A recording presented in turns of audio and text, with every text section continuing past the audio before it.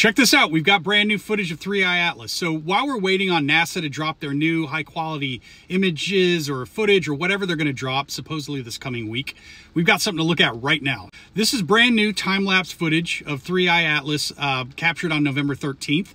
It was shot by a civilian astronomer that goes by Astrophotography. They're out of Texas, and they used a telescope with high-speed tracking on it. I'll put all the details in the description for anybody who's interested in that. But, you know, what we're seeing is the object moving across the sky, clearly frame by frame.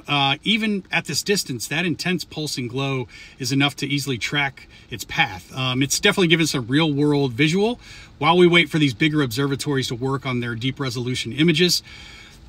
Nobody knows what NASA's about to release, but between this object's strange anti-tail structure, the unusual light curve, the speed profile, all this new footage matters. I'll keep you posted and updated as soon as the official photos drop from NASA, hopefully this coming week.